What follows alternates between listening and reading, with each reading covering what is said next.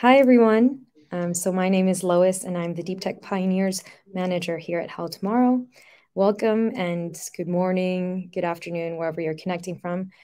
So thank you for joining this Ask Me Anything session. As you know, it's dedicated to the Global Challenge and to helping you get all the information you need from the timeline, the criteria, and what value it can bring to you. And today I'm really happy because we have a special guest. We have Brent Cutliff, who is the co-founder and COO at New Iridium. And some of you may know New Iridium is one of our winners from last year. So hi, Brent, how are you doing? Hi, Lois. Thank you very much. I'm happy to be here. Thank you. Thanks for joining us. And I'm sure the startups are eager to hear what your experience was like and what you have to say for everything through all the experience that you had with the challenge. But I'll start with a presentation of the challenge first, and then I'll let you speak a little bit about who you are and what your experience was. And at the end, of course, we'll have enough time for questions from the audience that they can ask to me about the challenge generally or to yourself about your specific experience. But just a few Sounds good. housekeeping rules to start with. So, of course, you don't need to wait until the Q&A to interact with myself or with Brent. On the right-hand panel of your screen, you can click on the bottom right and you'll see a message tab where you can chat with each other, with us. You can always let us know where you're connecting from so we know where you're based and what your startup is doing. You can always say hello on that tab. There's also a question tab. So here you can specifically ask your questions to myself or to Brent. And you'll also be able to upvote those questions that you think are most relevant. This will be helpful for me because when I go through the questions later, I can pick the ones with the highest vote votes and then continue with the rest. So that's pretty much it. I'll get started with the presentation of the challenge.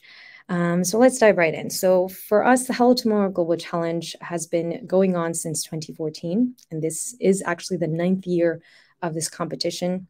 And the goal has always been the same. It was founded by two co-founders who were actually very passionate in themselves in the scientific fields and wanted to promote deep tech solutions. And because of that, they created the Hello Tomorrow Global Challenge. And the idea behind is really to support early stage deep tech startups that are developing solutions that can actually solve the big problems that we're dealing with today. So by early stage deep tech startups, who do we actually mean? You have on the screen some information that can help answer that question. First of all, we do look at the innovation of your technology. So whether it is a product or a service, it should be a new technology or based on a scientific discovery or a complex engineering process. So really, we're covering deep tech here. We do cover all industries and technologies. So wherever you're coming from, as long as it's a deep tech solution, you should find yourself within the 10 categories that are listed on the right hand of the screen. So it goes from aerospace to environment to healthcare, and it's really open to anybody working in deep tech. The second criteria is that you should be working in the early stages. So for us, we look at projects that are just spinning out of university up to projects or startups that have had maximum Series A round. So if you're just looking for your first clients, your first investors, then this is a really good fit for your startup. Lastly, I mentioned it before, so you're looking for startups that want to have impact on the different aspects. So that can be in the environment, on society, on industry. So it doesn't have to be very large scale, but something that is looking for impact at a pretty broad part of society. A quick note on the timeline. So as you know, the applications are now open and will remain open until September, end of September. But it's always good to get started early.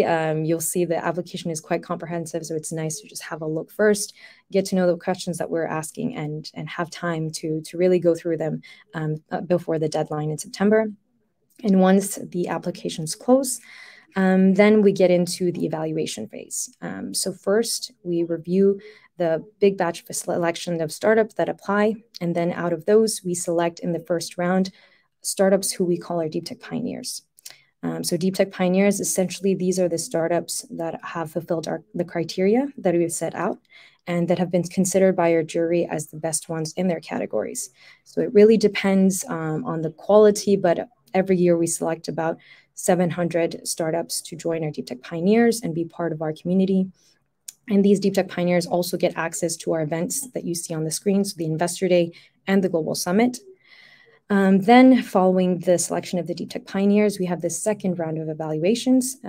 Out of those Deep Tech Pioneers, we select the finalists, and these are announced in January. So there will be about 70-ish of them that are announced and that then get to pitch at the Global Summit in March. So all the finalists and the Deep Tech Pioneers are invited to the Investor Day and the Global Summit that takes place in March. And of course, they get access to different other opportunities throughout these 2 days, which I'll elaborate on more in the next few slides. So why apply to the challenge? Well, it really goes back to us wanting to support early stage startups. And so we wanted to focus on the needs of startups at the very early stages. So we know that they need connections, we know they need visibility at the very first steps, and we also know that they need funding. More specifically, I'll go into each aspect. So one of the main things we offer are connections. And this is connections within a really relevant network that is very much focused on deep tech.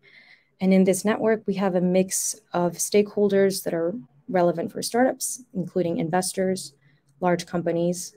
We also have fellow deep tech startups, so you'll be able to have a chance to connect with them, whether that's throughout the year, because we do have the Deep Tech Pioneers community, which is ongoing, or through attending our Global Summit.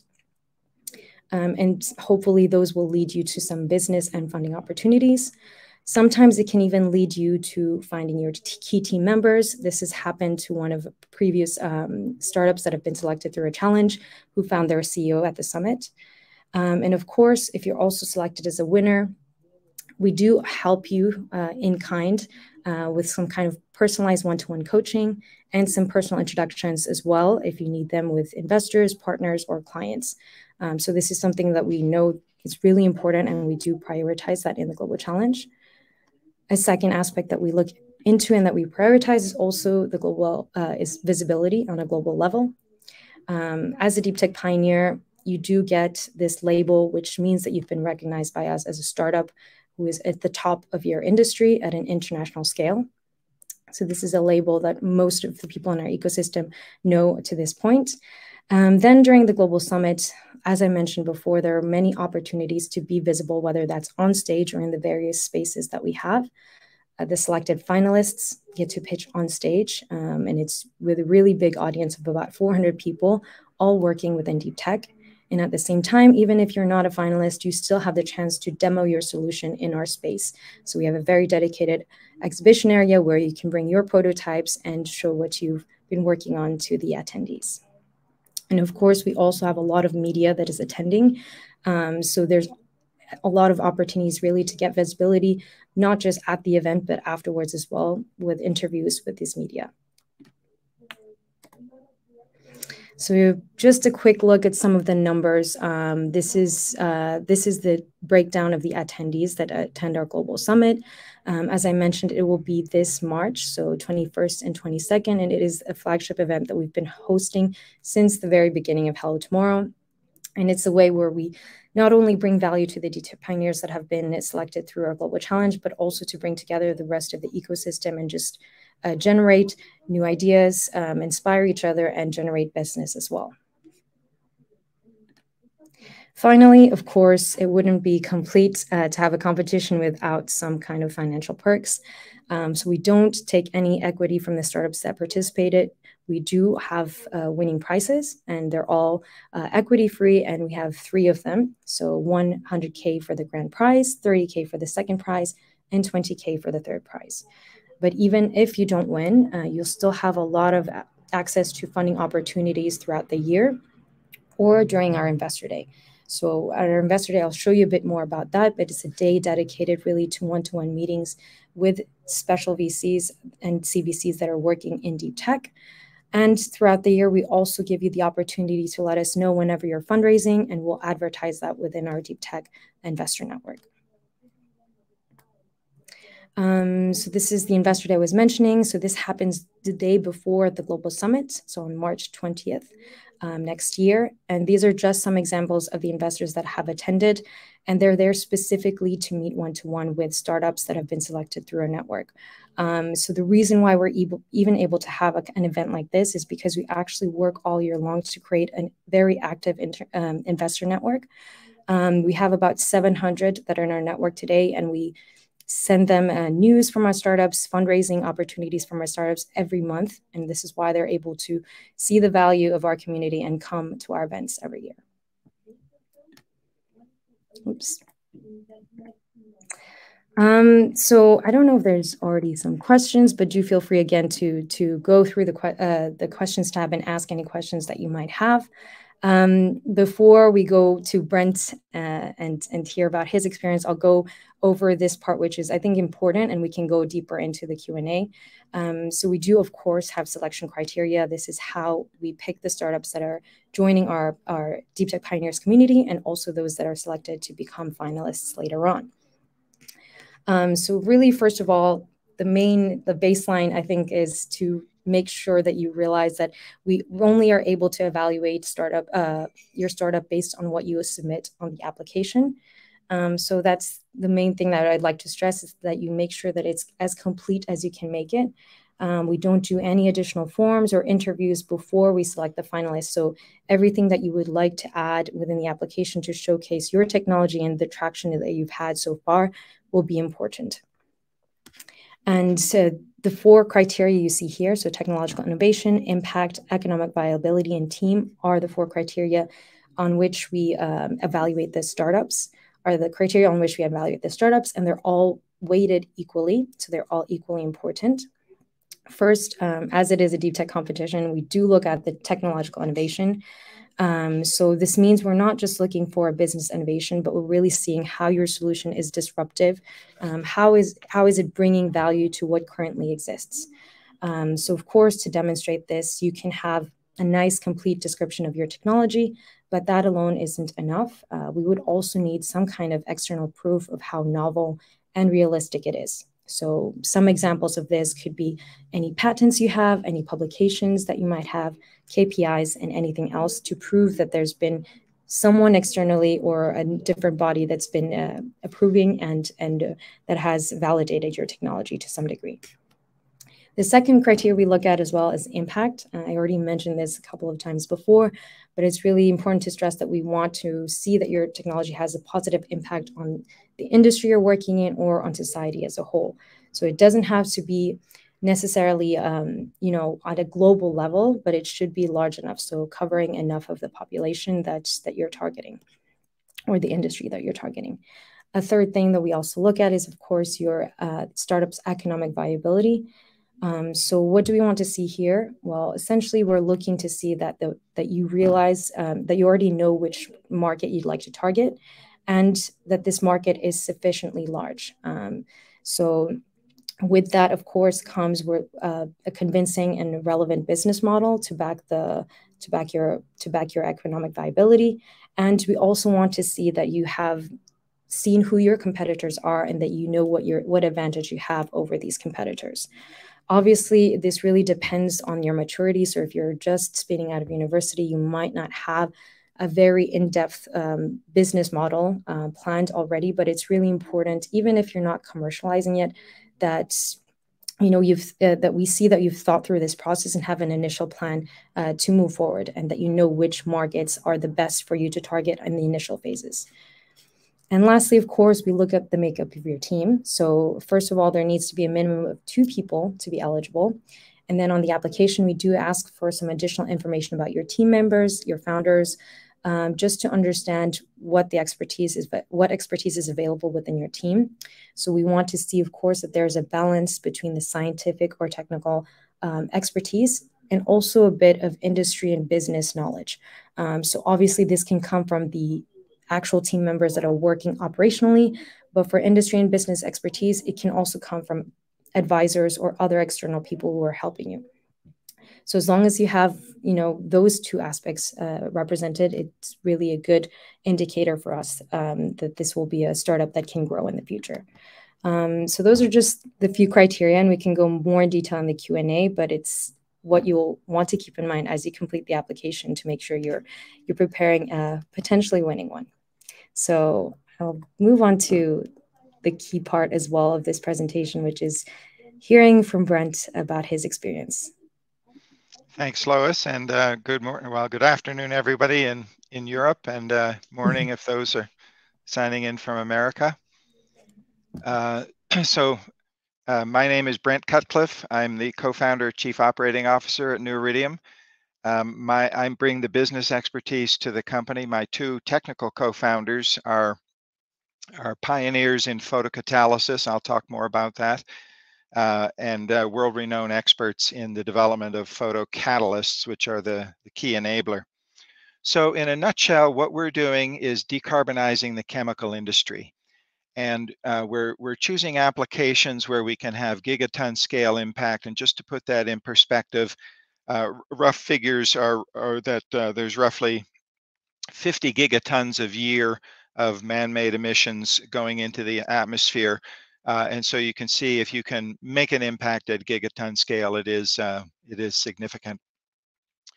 So our beachhead application is acetic acid from corn ethanol. I'll also speak a little bit more about that as we go through. So moving to the next slide, our technology is photocatalysis, and it's revolutionary in that it uses light to drive chemical reactions instead of heat. And with photocatalysis, you get two big benefits that come from the technology. The first is that reactions happen at room temperature as opposed to high heat. Many of those in the chemical industry are, upwards of 1,000 degrees C. And the other big benefit is that you can do what's called new chemistry. In other words, you can combine molecules in ways that haven't been done before. And in so doing, you can make products sometimes using fewer processing steps than the incumbent technology, and sometimes using a lower cost or a lower carbon foot feedstock. So feedstock in chemical engineering, just think of that as raw materials in lay language. So what we have done is picked applications that derive from our platform where we can have a significant economic impact as well as emissions impact. And so you can see here, our markets address a TAM of about 340 billion, which is a pretty big number. So to achieve the carbon impact, number one, we're decarbonizing the largest scale olefin processes. And olefins are part of the petrochemical supply chain, and they're the biggest chemical process on the planet. They underpin all of the plastic products that you see today. So that's our biggest application.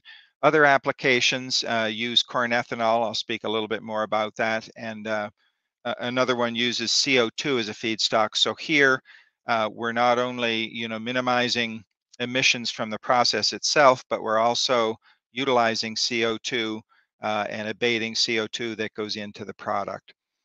And our technology is protected by 2 layers of patents, one at the photocatalyst level, again, that's the key enabler, and the other level is at for the chemical process itself, and you can think of that as the recipe. So a little bit about our our beachhead application, acetic acid from corn ethanol and air. The top piece is just a chemical diagram. I'm not going to go through that in detail. I think it's somewhat self-explanatory. So this particular product addresses a market of about 15 billion. It's commonly known as vinegar, but it's produced industrially and used in paints and adhesives. For our value proposition with this product, we can produce a plant-based product at cost parity with the incumbent. So plant-based meaning it's renewable, bio-based, and this particular application will abate about 40 million tons of CO2 per year. That's equivalent to removing about 9 million cars from the road. And lastly, the notion of using corn ethanol is that we can repurpose this product that's normally in the United States used for fuel, and we're repurposing it for chemicals. And if you think about the growing adoption of electric vehicles, as time goes on, there's going to be less and less demand for internal combustion engine fuel, especially in the US, that comes from corn ethanol. So there are projecting surpluses of corn ethanol going into the future. And the last piece that I'll cover today is another application. This one showing use from CO2. MMA stands for methyl methacrylate. It's a product that you would use in electronic display screens. So your cell phones, your laptops, all of the screen technology derives from MMA. It's a $20 billion market.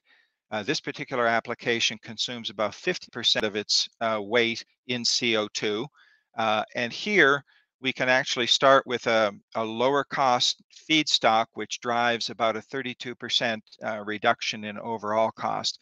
And just to give you a sense, in commodity chemicals, the feedstocks or raw materials account for about 70% of OPEX. And so if you can swap out a feedstock to something lower cost, you're impacting the biggest cost driver of that chemical. And additionally, with this application, we can reduce the number of processing steps from 5 down to 2.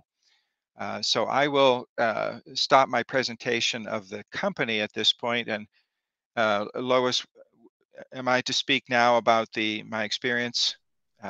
Yeah, definitely. I'm Sure. sure the audience would love to hear that. Okay.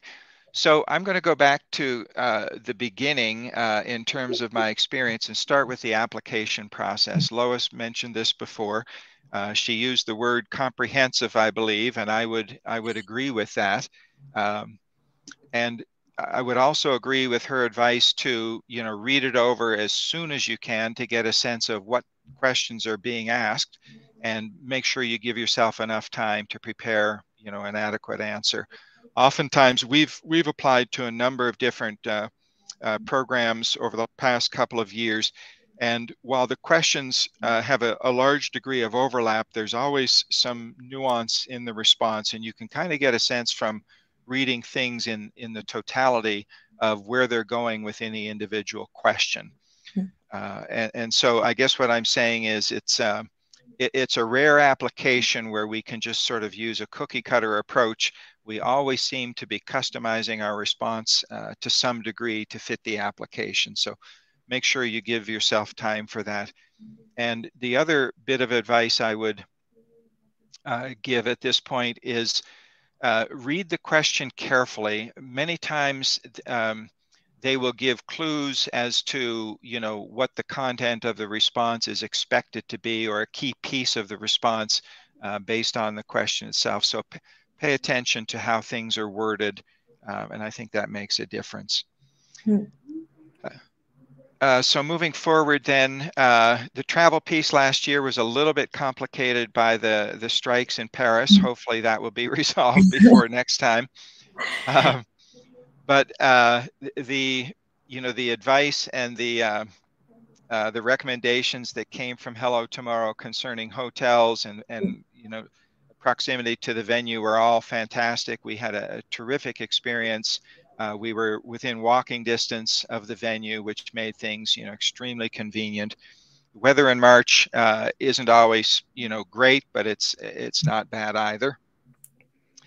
The venue itself, probably smaller than what we would use in the US for a venue of the same number of participants. So for Americans, it felt crowded. But the flip side of that is that you bumped into people all the time. And so it really augmented the networking effect of the program, and that that's a real benefit at the end of the day. We did participate in Investor Day, and I would suggest that any of you who have that opportunity do so. It takes a bit of preparation in terms of sending out invites and then managing responses to those invites. And I think you really have to get going in high gear on that about a week before the event starts. So again, it's time management planning to get the best impact out of it. So Investor Day, we were part of the program to pitch.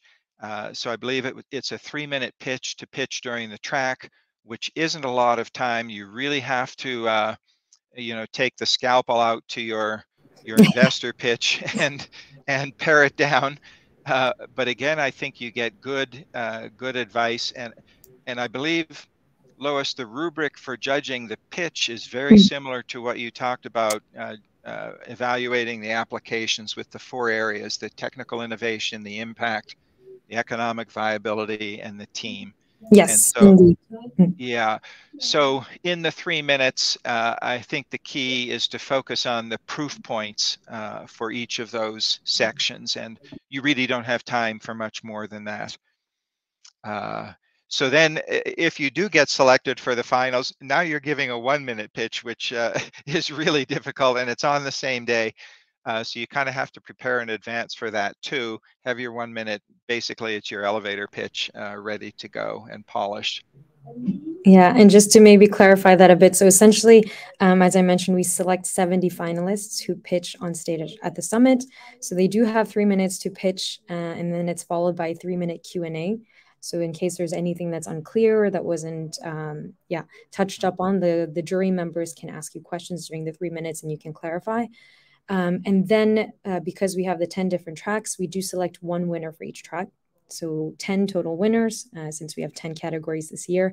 They then get to pitch once more on a bigger stage. So this is 600 people in the audience for only 1 minute. And the reason for that is because it's also, part of the award ceremony is a question of timing. But we do prepare the jury members in advance. So they have information about the winners ahead of time, so they can properly evaluate the winners and select the top 3 in the end. Yeah. So I would assess the whole event, Investor Day, plus the 2 days of the summit itself, very valuable. We met lots of investors. I think between VCs and CVCs, we put the number out of about 18 to 20 who we met with. We're still in dialogue with 3 of the CVCs, and we have also begun, Lois mentioned earlier, the Startup Catalyst program. If you happen to be a track winner, that's curated intros to VCs that are part of the Hello Tomorrow network. So that process with us is just starting up at this point and going very well. We're very much looking forward to the outcomes of that program. So I'll wrap it up there in terms of my description. Of course, we're open for questions at this point and happy to dialogue. Yeah, I think we have a few questions, so I'll run through them. Let's just see here. So, oops, I'll pick the upvoted ones first. So, how many people are allowed to pitch on stage during the Hello Tomorrow Challenge, and what is the maximum number of representatives allowed per company? So how many people are allowed to pitch on stage? So these are the finalists that we select. So there's only about 70 of them. That's about 6 or 7 per track or category. So depending on which category you fit in, let's say, we have about 6 in aerospace, 6 or 7 in environment, so different categories. And in total, that makes about 70 finalists that get to pitch on stage. But of course, the other startups that are selected as Deep Tech Pioneers, they still have access to your global summit to attend and meet with corporates and other attendees that might be interesting to them. And they also still have access to Investor Day. So there they can have the one-to-one meetings that Brent was mentioning with investors. And in terms of the pitch, so what is the maximum number of representatives allowed per company? So only 1 person per team. The 3 minutes, it goes by really fast, as Brent mentioned. And so having more than 1 person, it's not really ideal. And it's making sure as well that we make the best use of our time and that we don't go over. So hopefully that answers your question. A few more. So hello. Oh, hi, Timur.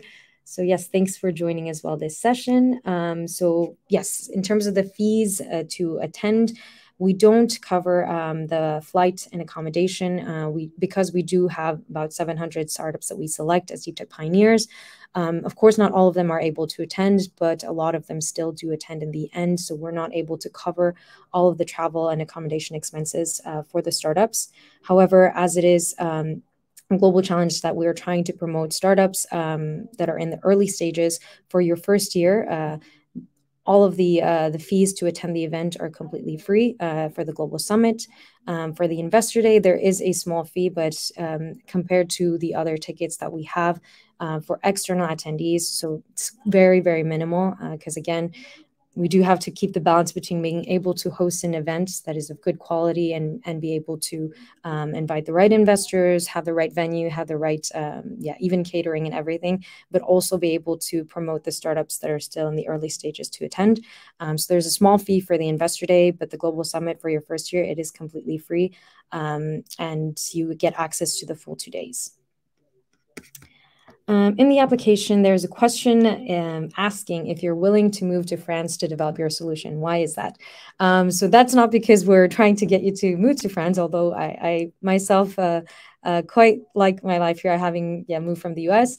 That's not the reason that we asked that. It's really just out of curiosity because we do have partners, a lot of them that are based in France, since this is where our HQ is. So because of that, we like to see if this is a potential interest for you. And if it is, then we might, introduce you or connect you with some actors within our ecosystem that might be relevant. So it won't have any impact at all on your application. There we go. And then we have another one from David. So David from RoboTwin, we are teaching industrial robots to move. I was wondering if it is okay if we have public funding to enter the competition. Yes, definitely. That's perfectly fine. We have no limitations on that. In fact, we have a lot of participants that get funding from, their governments all over the world. So, Brent and the New Iridium team, it's new, but they, for instance, got funding recently from the National Science Foundation in the US. No problem at all. In France, we have a lot of startups getting funding as well from BPI France. So this is no limitation to us. And you can have a little bit of funding raised already. So as I mentioned, it's for early stage, but even if you have a bit of funding, we still accept you as long as you have a maximum funding of Series A. So that is not an issue.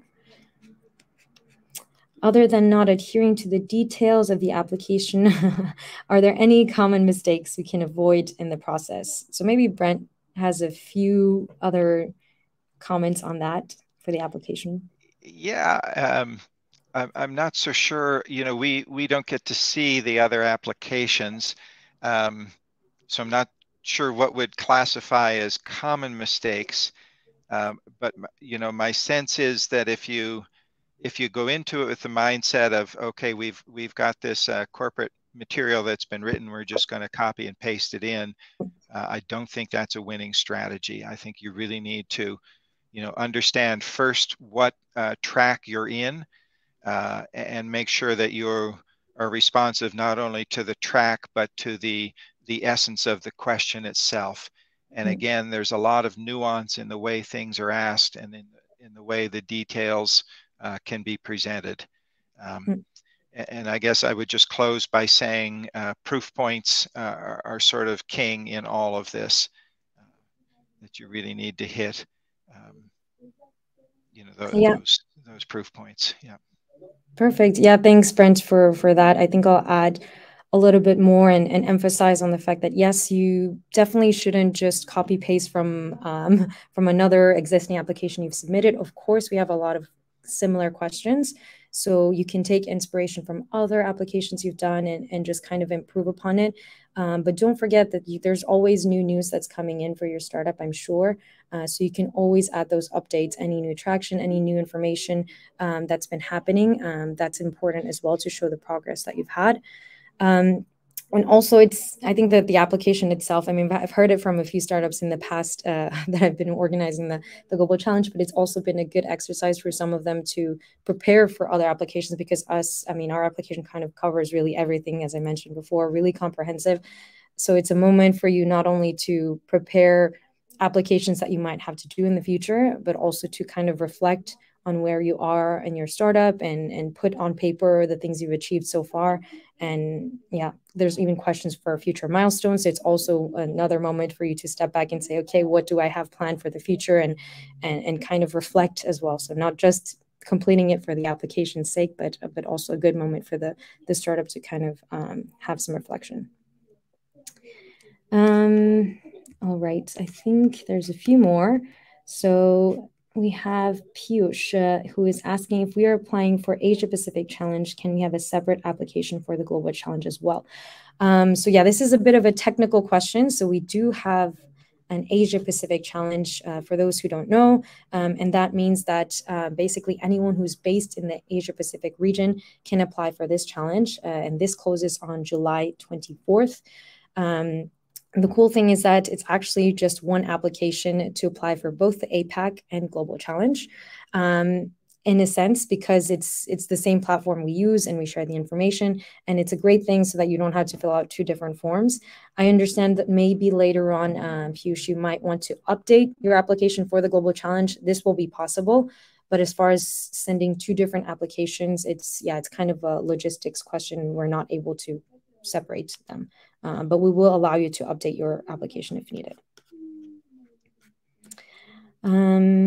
And let me just go through this. I don't know if, yes, this we've answered. So from Nicholas, do you accept applications from startups which are already in the market generating traction and have corporates as clients? So yes, I think it really depends. I would probably need to know a little bit more about your company and where exactly you are. Well, we have had people who have applied who have already a bit more, are a bit more mature and advanced in the business side. So starting to talk to corporates and have them as clients, as long as you still are like looking for your early stage funding. The key thing for us is really that we want to be, the challenge is open to startups that can benefit from it. So we have the criteria of early stage and up to Series A to make sure that we're focusing on the early stage. And then if you're within that, then yes, you can definitely apply. And if you think that you can still benefit from the different things we offer, including Investor Day, the pitching on stage to get more visibility, then I definitely encourage you to apply. And yeah, if you have more specific details about that, you can definitely reach out to us as well by email. I think we have quite a lot of questions. Can we have someone from outside of the startup, like an advisor, as the second team member for the challenge, or does both of the members have to be physically present for the pitch? No, not both. You don't need to be physically both present for the pitch. So if you're selected as a finalist, yes, one of you has to be present in Paris in March to deliver the pitch. But yeah, no, it's always nice to have a second team member attend the event as well, because as Brent said, you'll have kind of back-to-back meetings potentially with investors or other actors. So it's nice to have two people. And then as far as the second team member, so when we speak about the eligibility criteria and we say you need to be at least two people, they do need to be two full-time team members. So it wouldn't count to have just an advisor as a second team member. I don't know if you have other experience on Brent on the day of, and if you think it's useful to have like two people from your team attending instead of one. Yeah, we do. And I would second your comment that it's extremely helpful to have two people there. Interactions with investors, even, just general networking. You end up at the end of a day in such an information overload state that if somebody was able to take notes while the other one was carrying the conversation, it's extremely valuable to go back later and look at that. And, that counts in the context of the Investor Day, as well as just, the ad hoc networking that happens, in the concourse itself. Perfect. Yeah, thanks, Brent. So David is asking, is completed IP protection a must to win the competition? Is it enough that if we would have letters of intent from companies from the industry? So again, I think this is really specific to your technology. It's true that one of the things that our jury will look at is how do you protect your IP, because it can have implications for what is your competitive advantage over your competitors? Is it protected enough so that you can go further with your technology and within the market?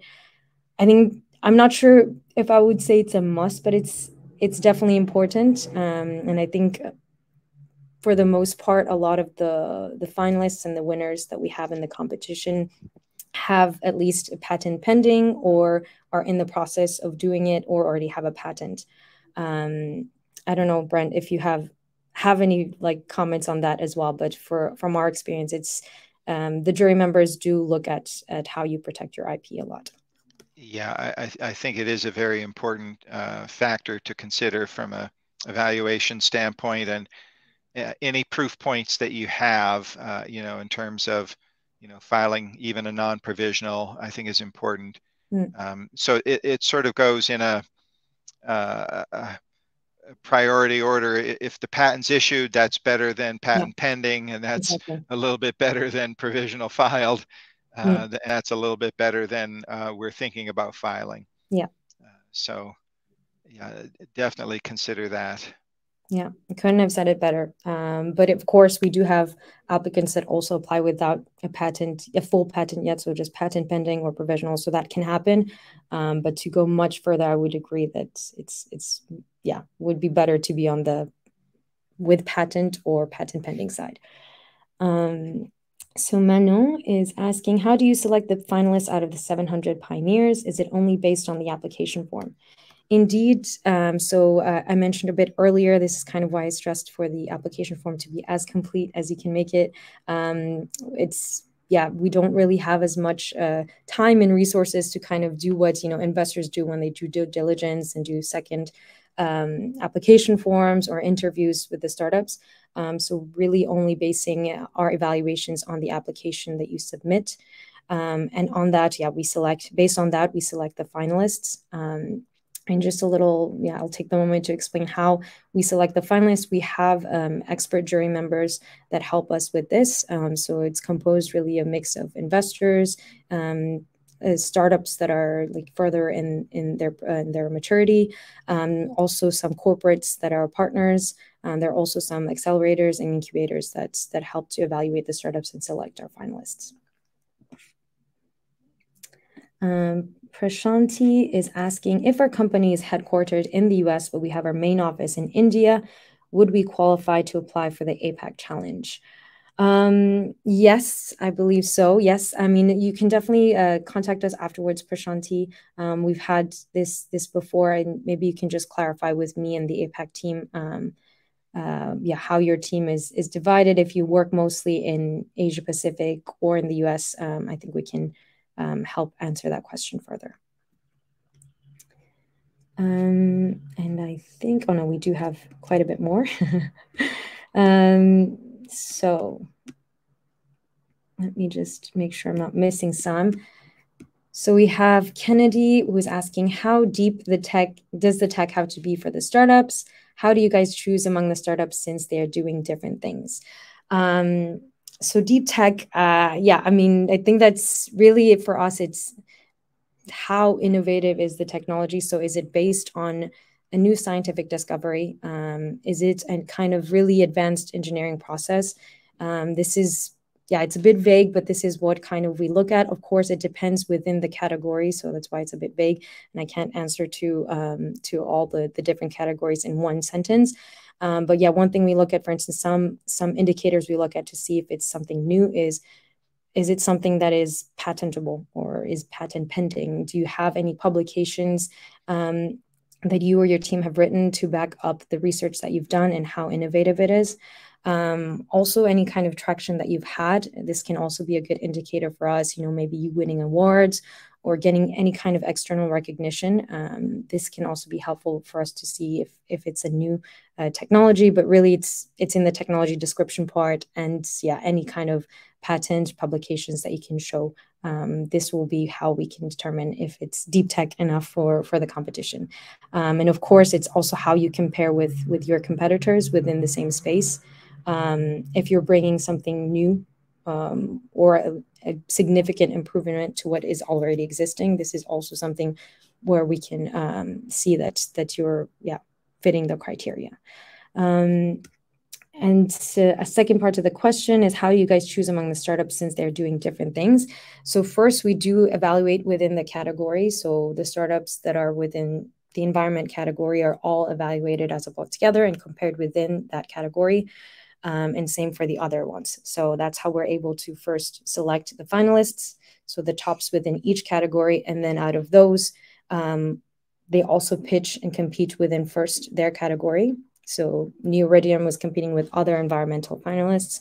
And then after that, once they win, this is when we kind of compare them across the board and select the top 3 winners.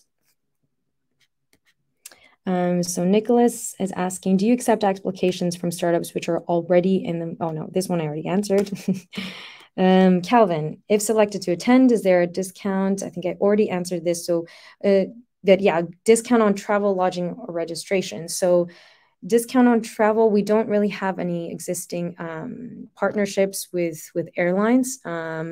It could happen, but for now, we don't have anything existing to give discounts on anything like that. For lodging, this is something we try to look at and we'll do better on as well this year, is to kind of make partnerships with nearby accommodation to see if we can get discounts as well for the Deep Tech Pioneers. For registration to the events, as I mentioned, Global Summit is free for first-year startups that are selected as Deep Tech Pioneers. And Investor Day, there's a small fee that's to attend. And I think those are all the questions. I hope I answered everything. Oh, wait, there are a few more. Let me just do it by not answered so I can make sure to cover everything. Does the video submission for the form, does it have to be in the pitch deck with founders in it, or can it be corporate style video with necessarily details covered? So yeah, the video, pitch video. So really this is up to you. It's just great for us to get an idea of what your startup does. It can be a kind of corporate style if you have the mechanism or the means to kind of create that more professional video. But we've also had some where someone was just in front of their computer and recording their pitch and running their slides. This is also useful. The key thing is that we want to kind of understand better what your startup is doing. Of course, you have the full application form, but the pitch video, which is not obligatory, by the way, but if you'd like to add it, it helps us just to get an overview of what you're doing, and then we can get into the details within the application form. I don't know, Brent, if you had a pitch video in yours. I don't recall anymore. I think we did, but I would have to double check. Yeah, we've applied to so many. There's a quick question on how many applications you normally get. Yes, how many applications do you usually receive? So last year we did receive quite a few. We had about 4,000 applications, and out of those we selected the 700. So that's, I think, great, and maybe also a nice challenge for you. So of course that's a lot of applications, meaning quite a lot of competition for you. But it also means that for a community that the 700 startups we select are really among the top ones in their fields. So this is a great indicator for investors, for the corporates we're working in, and they know that the startups we select go through this rigorous evaluation process. So I think that's, it's good and bad, and not bad, but good and a good challenge in both ways. Can a company currently in an incubator program apply? Yes, definitely. If you're in an incubator program, really there's not much limitations on that part. If you're already in an accelerator program, incubator program, if you've raised some funding, if you're working with a few corporate clients or are talking with investors, the main thing, again, as I mentioned, is that you shouldn't have more than a Series A, so anything pre-Series B. And if you really think that the network we have, the different elements we have at the events can be valuable to you, then I would definitely encourage you to apply. And I think that is it. Sorry, we missed the number of applications. Oh, number of applications. I can type it in. So 4,000 applications and you select 700. Well, it depends on the startups, the quality of startups. But last year we did select 700 startups out of this 4,000 applications. And there we go. I think I have covered everything. Yeah, I mean, of course, if you have other questions, I will be available. If you have a specific question for Brent, you can send it to me as well. I'll write my email in the address, and I'll ask Brent and forward his answers to you. Sure. But yeah, I don't know, Brent, if you had any last minute advice, anything to share with the startups that might be interested in applying. Yeah, I was thinking as the discussion went on, that, you know, today there's a number of opportunities for events like this, and I think you have to be a little bit strategic as to which ones you choose. You can't do them all, obviously. It's even difficult to apply for them all. Um, and so at the end of the day, try to figure out, what kind of exposure you're after, how the event will, support your strategic goals. And for us, we kind of saw this event as, the biggest deep tech conference in Europe every year. And so it was, to be selected to present, it's a big, that's another proof point for us. And so it made the application process very valuable at the end of the day. So think about which ones you apply to, and make your decisions accordingly. Yeah, that's really really great advice. Yeah, thank you, Brent, for joining and sharing your experience with everyone Sure. here. So again, if anyone here has questions, do contact us directly. We're happy to exchange by email. We can also do a really quick call if needed. And just as a reminder that the deadline is at the end of September. But as Brent and I have already emphasized a few times, it's not ideal to wait until the very last minute. I think it's really great if you can look at it early and then come to us if you have questions so we can help you prepare and not really write it, but at least give you tips on how to make sure that you complete it as well as possible. And also, if you don't, if you want to keep up with our news and don't want to miss any updates about the Global Challenge or any other things that we're doing at Hello Tomorrow, we do have other activities. I do encourage you to subscribe to our newsletter called The Core for Startups. I think you'll receive an email just after this with a link to subscribe. We share on there other relevant opportunities like online events, maybe some business opportunities from corporates in our network, and just kind of founder tips as well that we draft from our network. So yeah, that's about it for me. Thanks everyone for joining this session. And good luck to everyone on their applications. Yes, good luck. Talk to you soon. Bye, Brent. Yep. So long. Bye, everyone.